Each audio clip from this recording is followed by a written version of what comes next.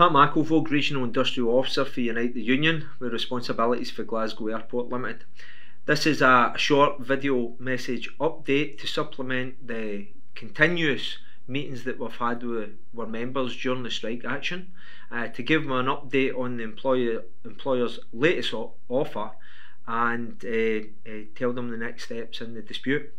The first item that I need to address is that the employer has sent our members an individual inducement slip to their house, asking them to return that. That slip has bypassed the collective bargaining mechanisms, and it has been an individual inducement offer direct to the individual.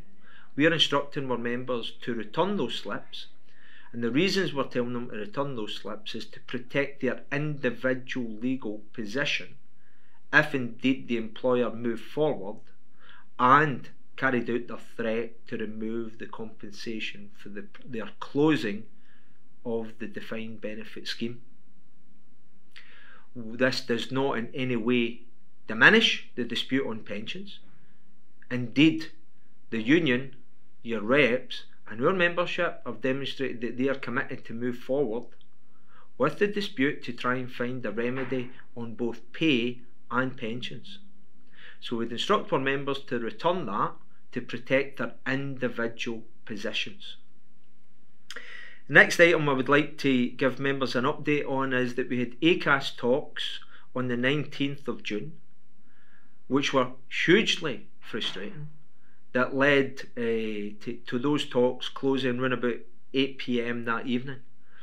There was a commitment from both sides that we would meet face to face on the 20th at Glasgow Airport and without the services of ACAS, and that indeed did take place. From those discussions on the 20th, an offer was tabled that was hugely similar to an offer that was tabled in Aberdeen, but not quite the same, and indeed could be of less value than what was tabled in Aberdeen because of the second year element of it. We informed the employer that the offer of which they had tabled had been a change, but we did not feel that it would be it is currently in an acceptable form. The employer set a strict conditionality on that offer, of which Unite, the representative committee, could not agree upon. That conditionality stopped a consultative ballot on it. We offered to consultatively ballot on the offer the employer made.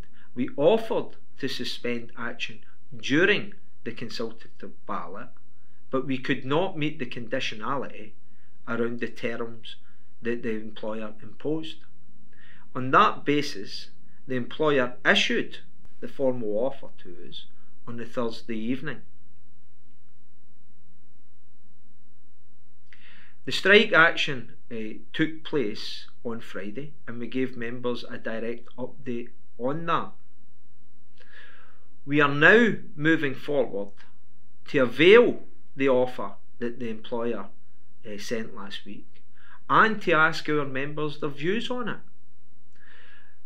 Unite the Union is about work, voice and pay in the workplace. This is your members' opportunity to understand the offer which the employer tabled, the threats that are within that offer, and for our members to give their view upon that offer. The process of which we are doing that is an indicative vote that will be carried out from today the 27th, Tuesday the 27th, until Thursday the 29th. That is the opportunity for our members to express directly to Unite, to have their say, to have their voice on the employer's offer. The employer's offer is encapsulated completely in that indicative ballot voting forum, and the recommendation from your representative committee is for rejection. Aberdeen, who did meet the conditionality of the employer's offer, consultatively balloted upon it and indeed have rejected that offer. That is the position where we currently stand. We continue to call on Glasgow Airport, and more importantly, the board of EGS, to see sense here. Get back round the negotiating table, stop wasting money, energy and time on flawed contingency processes which are costing more financially than it will to resolve this dispute. Please see sense, AGS board, and give the scope to the management teams that are negotiating on your behalf to find a remedy. We ask for further talks on the offer because we do not believe that the offer will be accepted.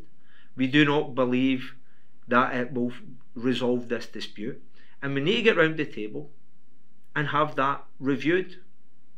We will keep members updated on this dispute, but I would like to give thanks to our membership who have been stalwarts in their attendance at the picket line, at the rallies, the support, the solidarity, the absolute passion has been completely humbling.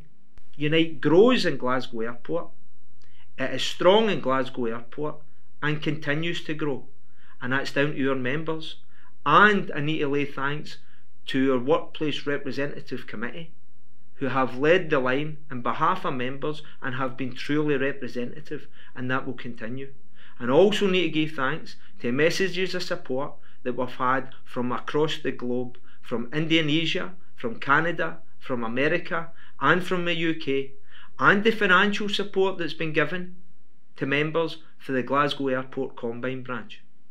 We thank brothers and sisters for their continued support, and we thank the Scottish Secretary Pat Rafferty for the support of the union of which he has given to members at Glasgow Airport.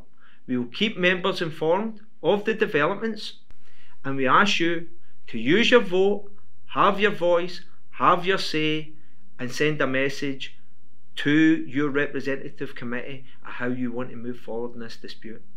Thanks very much.